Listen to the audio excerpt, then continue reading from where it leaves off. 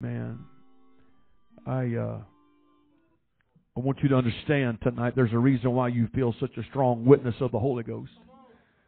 When your man of God is declaring truth, it's because God is pleased with His words, because they're spoken in the will of God and under the anointing of the Word of God.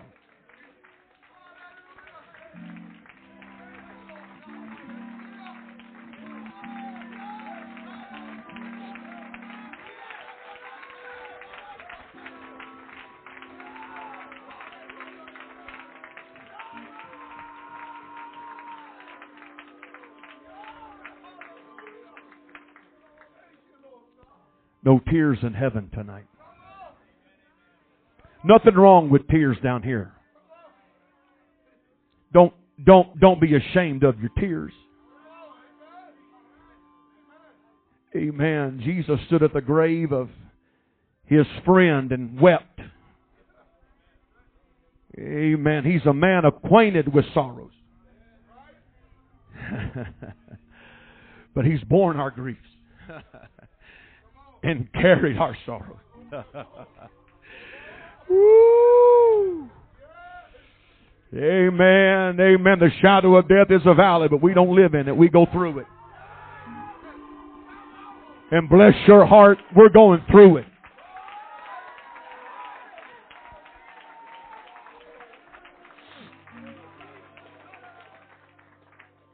Amen. It's one thing to sing it, one thing to say it, one thing to quote it. But it's something else to live it. Amen. And the Garcia family and this church family, amen, we have an opportunity to live what we know. To live what we know. Amen. It's one thing to know it, and you got to know it. Amen. But it's altogether better to not just have it in your head, but have it residing in your heart. Amen. We're going to live the truth. Amen. Thank God for the church.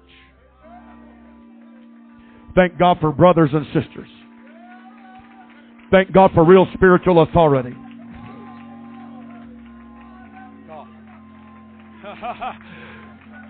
Thank God for consolation and blessed assurance. Amen. Amen. Amen. There's a reason why we're feeling what we're feeling here tonight. Amen. Heaven is testifying of this young man's readiness.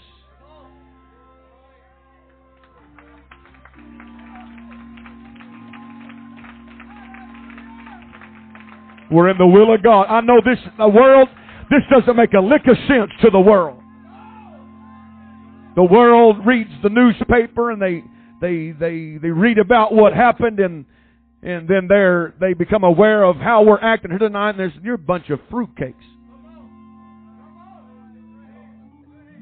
No, just when the trumpet sounds.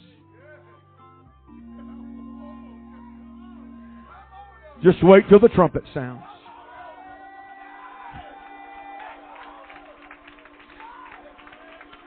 Just wait. It's going to make sense. Amen. Amen.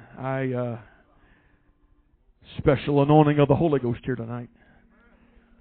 And this is, for obvious reasons, an unusual situation. And I appreciate Pastor Charles obeying the Holy Ghost. Would have been fine with me had he just stretched on out. But I do have Word of God on my heart tonight. And I want to mind God. Amen. I said I want to mind God. Amen. You know, the best way to defeat hell is to please God.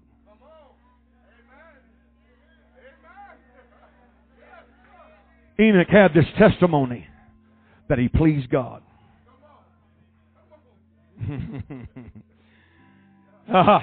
And God took him. Amen. Amen. Hell wants to turn tragedy into turmoil. But he's too late. God's already got his hands on this tragedy and he's turned into triumph. You hear this evangelist tonight, God's going to get some glory out of this. More than what he's already getting here tonight. If I know anything about what I'm feeling, just let me tell you tonight, amen, you're passing the test. You're passing the test. Amen. God is pleased with your attitude and with your response and your submission to spiritual authority and your receptiveness to the Word of God.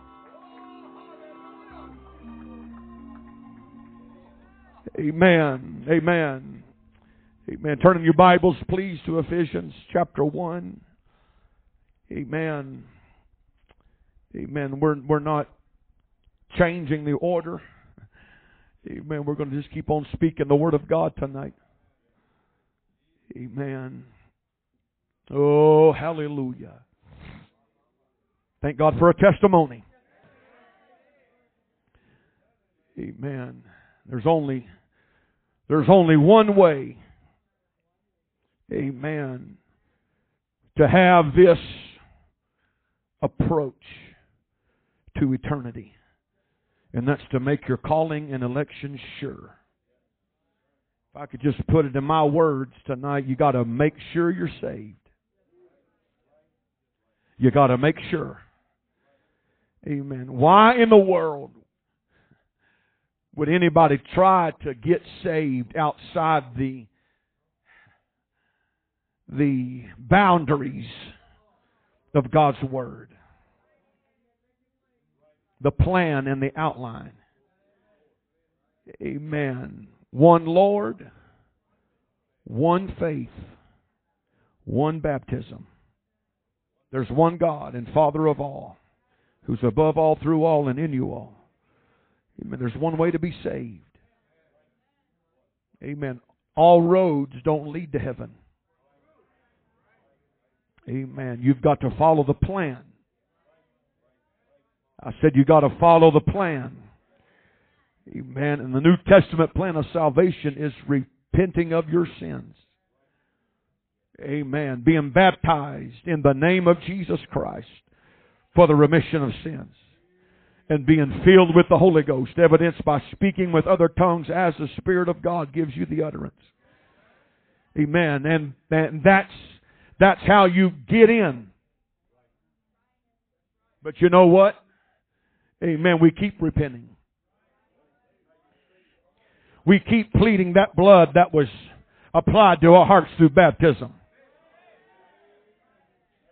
We keep being filled with the Holy Ghost. It's not just how you get in, it's how you stay in. And then you're led and guided by the Holy Ghost.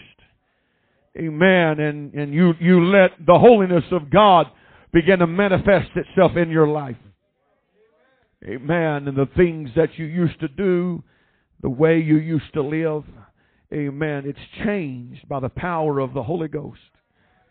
Amen. God wants to fill you with the Holy Ghost tonight. Amen. Whether or not you've received it before. If you never have, He wants to fill you for the first time. If you already have, He wants to fill you all over again. Amen. When your vehicle pulls out of this parking lot onto the road tonight, you need to know.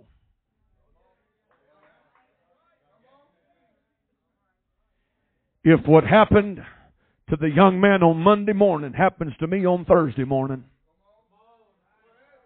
I know where I'm going.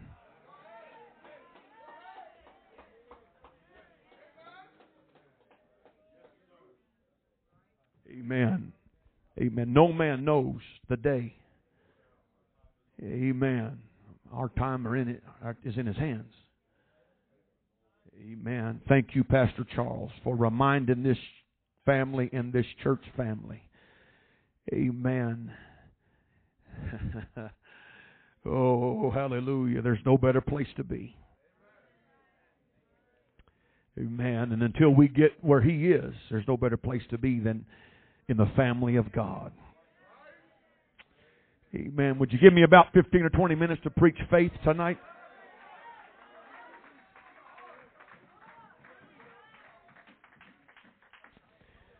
Amen. There's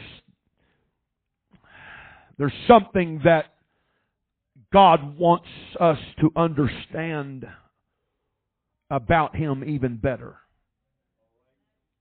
Not saying that this church does not understand what I'm going to preach tonight, but there is a dimension of faith concerning God's greatness according to His Word that He wants to, amen, reveal to us tonight. Ephesians chapter 1 verse 15, Apostle Paul writing to the church at Ephesus.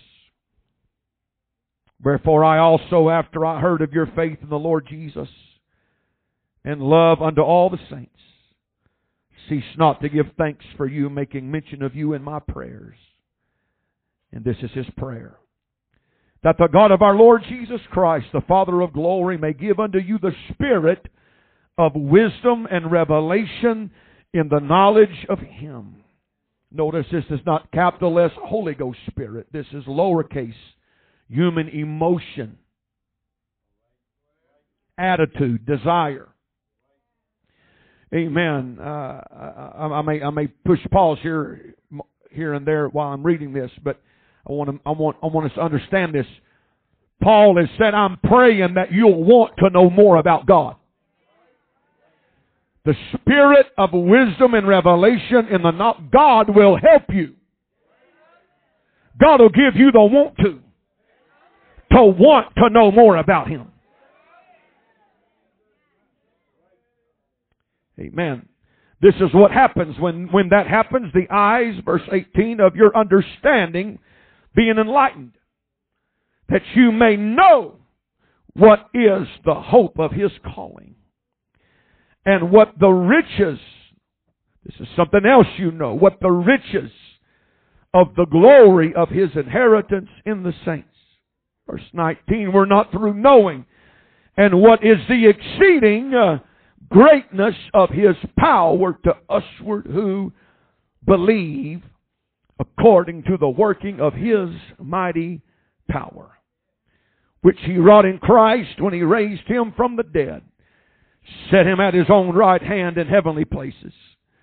This is where the Lord is tonight, far above all principality and power and might and dominion and every name that is named, not only in this world, but also in that which is to come, and hath put all things under His feet, and gave Him to be the head over all things to the church, which is His body, the fullness of Him that filleth all in all. Would you clap your hands again tonight? By faith receive the Word and the will of God. Oh, hallelujah.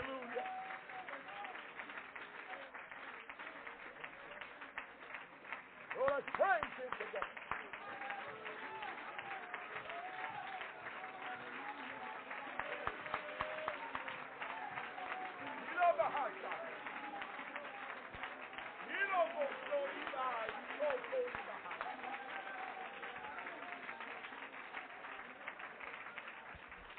Amen. Amen. You may be seated tonight. Lord bless you.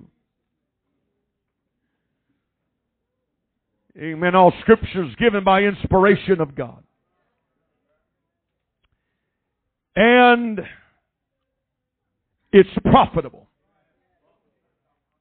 There's no wasted words in your Bible. It's in there for a reason. Word of God is of no private interpretation. Man, it means what it says. The apostle said, for holy men of God spake as they were moved by the Holy Ghost. Amen. Holy men of God are still being moved on by the Holy Ghost to speak. Holy Ghost is still talking to the church. And God says what He wants to say the way He wants it said. Our scripture text tonight is prime example of rightly dividing the word of truth. Words mean things. The words that are used and the way that those words are used make a difference. Amen. We read tonight again from Ephesians chapter 1. And our main emphasis tonight, verse 19, Paul said, there's some things I want you to know. I'm praying, first of all, that you'll receive a desire to know more. When you do, God will help you know what is the glory of His inheritance and what is the hope of His calling. And then verse 19, what is the exceeding greatness of His power to us who believe. Amen. There's a whole lot of preaching here I'm skipping over, but again, words mean things, and this Greek word that's translated exceeding in our text appears in the Scriptures 5 times. All of them are at the pen of the Apostle Paul. 2 Corinthians 9:14, Paul writes about the exceeding grace of God. Ephesians 2:7, the exceeding riches of His grace. The same Greek word, 2 Corinthians 3:10, Paul uses this word and speaks of the glory that excelleth. Amen. Exceeding and excelleth. Two different words in the English language, but the same word in the Greek text. It's used again in Ephesians 3:19, and to know the love of Christ which passeth knowledge. So, exceeding, excelleth, and passeth. Now, if you're just reading the Word of God and not really, again, even if you're really paying attention, just the way that these words are used in this modern generation. And I'm in the front of the line tonight. We would generally consider the word exceeding to be an adjective describing the greatness of His power. Exceeding greatness. Now, when I would read that, I would say, well, he's just trying to emphasize the greatness.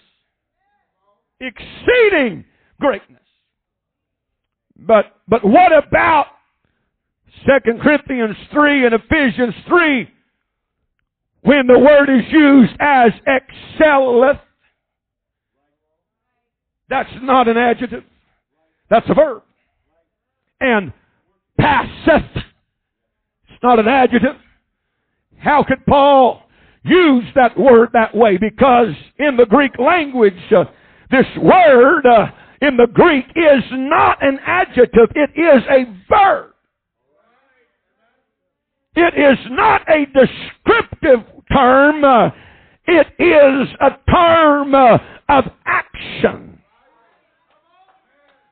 Paul is not helping us understand, amen, about necessarily the greatness of the power, but rather helping us understand what God's power is doing.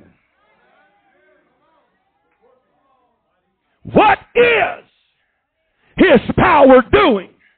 His power is exceeding greatness.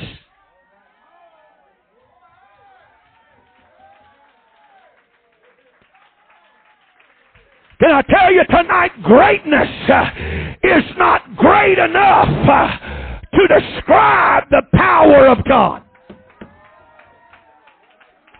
Great isn't great enough, because the God I'm preaching about tonight is greater than great.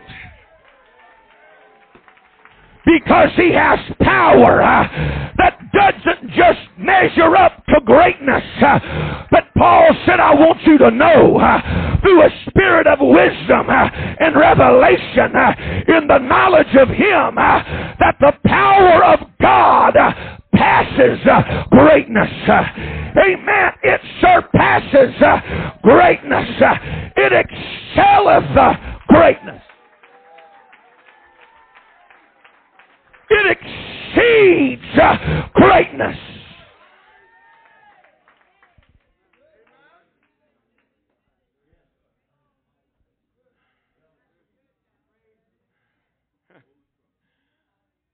Now, not just that it exceeds, but what it exceeds is important. It exceeds greatness.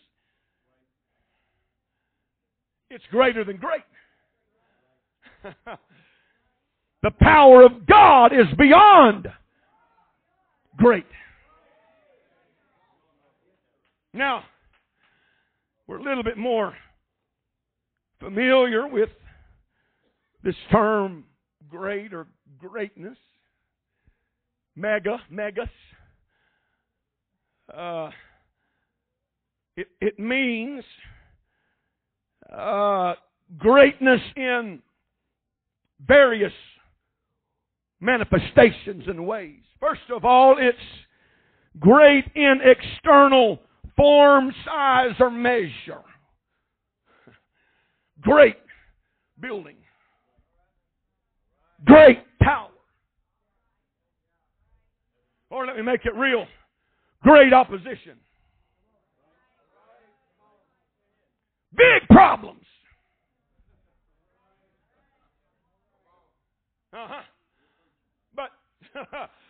But God said, I got something for the apostolics of Ephesus to understand.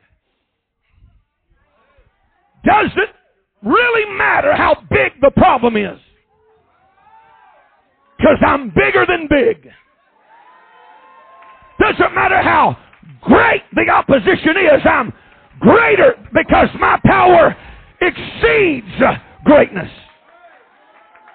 Somebody needs to hear this tonight. We got a chance to live this. Great tragedy, great loss, great sorrow, great agony, but there is a God in heaven.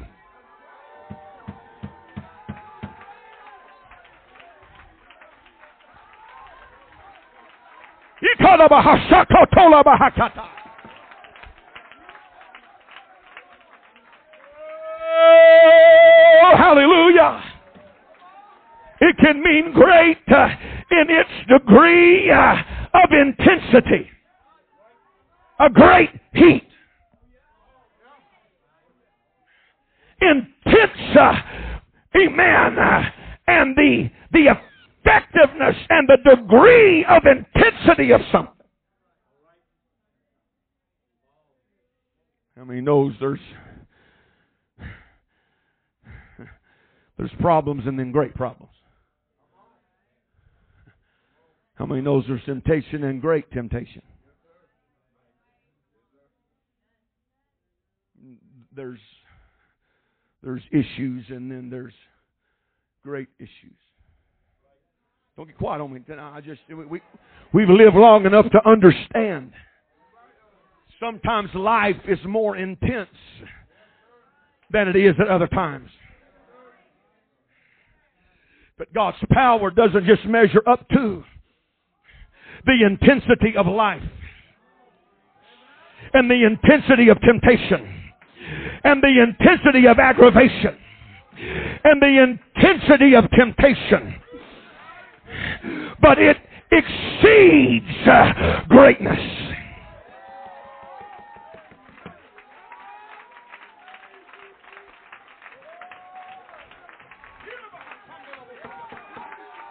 I feel a holy boldness, amen, settling on my spirit right now like a mantle from glory.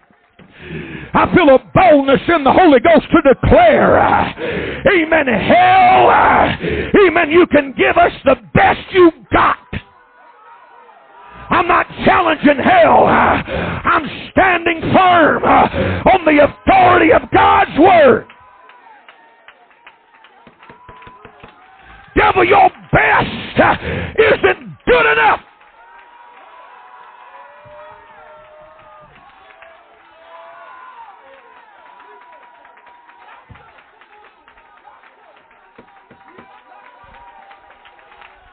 The biggest you've got ain't big enough.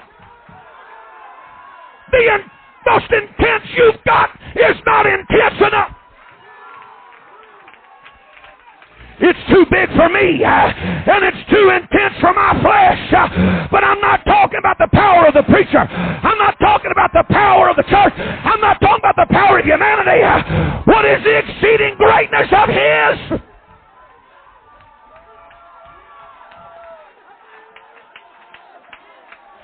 I'm talking about the power of God. I'm talking about the power of God. Come on, Mama, testify tonight. Testify, Mama.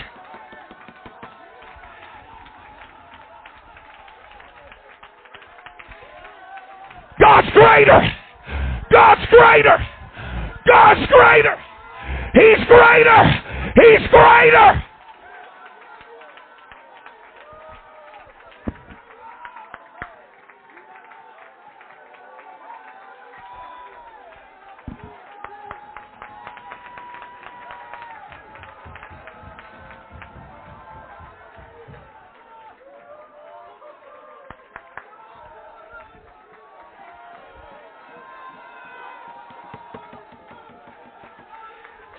What's going on in here? The eyes of our understanding are being enlightened.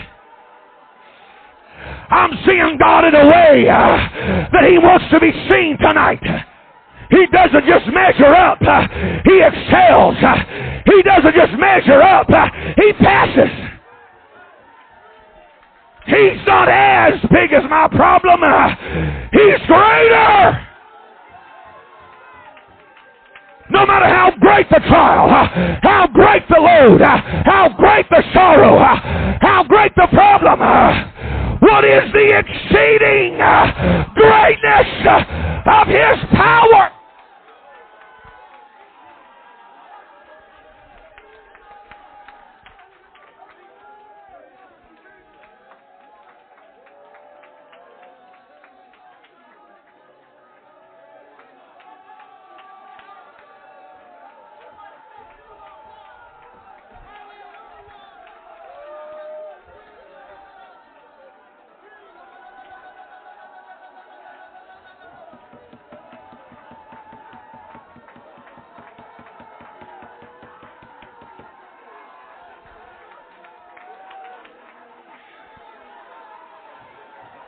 Come on, how great is your God? How great! Come on, we sang about it. How great is our God? Sing with me. How great is our God? And all the earth will sing. How great! We're not charging God foolishly. We're magnifying the greatness of our God tonight. We're not shaking our fists. We're lifting our hands. You're greater. God is greater. God is greater.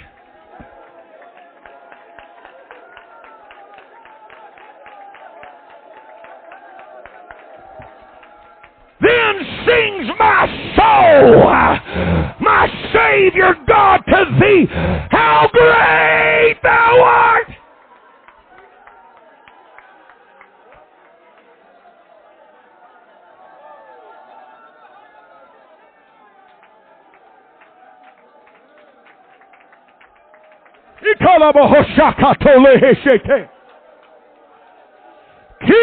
siko ye kalabo hosata. Lino sendalo mokiyato. Hey! Yelaboyaloboko ye kalabaha.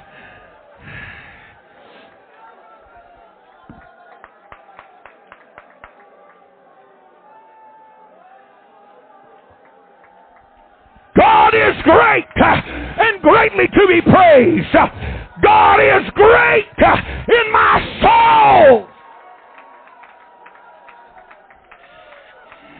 Come on, take the lid off of God tonight. Take the limit off of God's power. That fear and doubt and unbelief and confusion. Stop letting hell rob you of revelation and let God reveal to you just how great He is.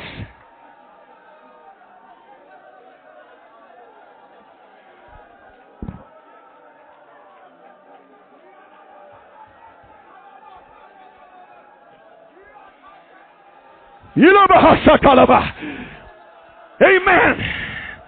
He wants to be great for the Garcias tonight, but not just tonight. He'll be great for them tomorrow and great for them Friday. He'll be great for them this time next year if we're still occupying, Earth's population. Amen. Thank God for what He's doing for this family. But can I tell you, He's greater than just great enough to minister to this family.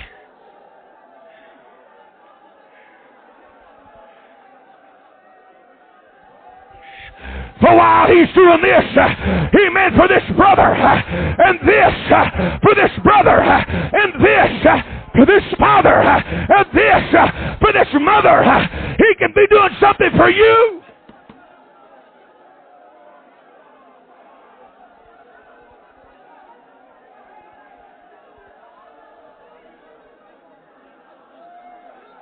He's big enough. He's big enough. He'll forgive if you'll repent.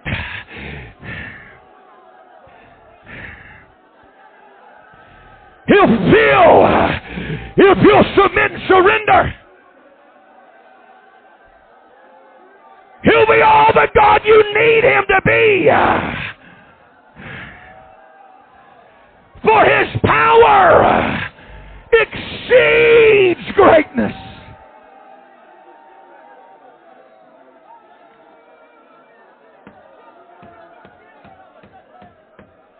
His power exceeds greatness.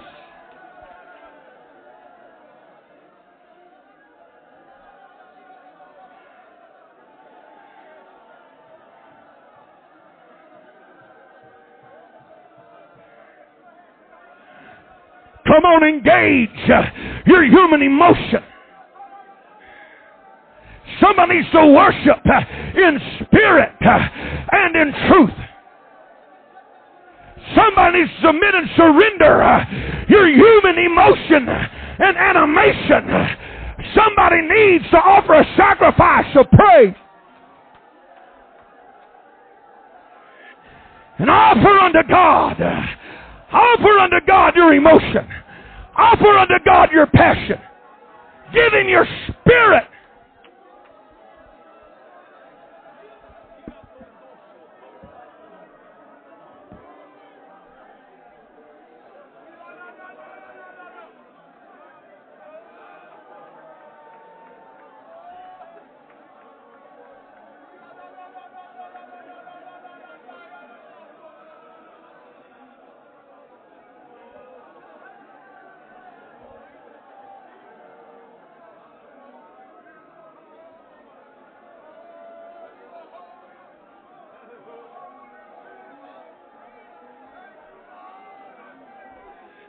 Make sure you're saved. no matter how great your stain, no matter how great your sin, no matter how great your addiction, no matter how great your problems, what is the exceeding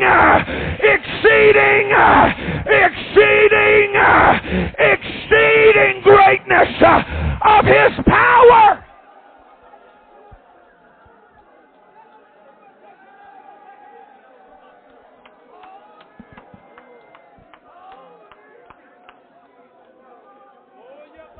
Come on, if you believe He's greater than great. It's the exceeding greatness of His power to us who believe. He's as great as you believe He is.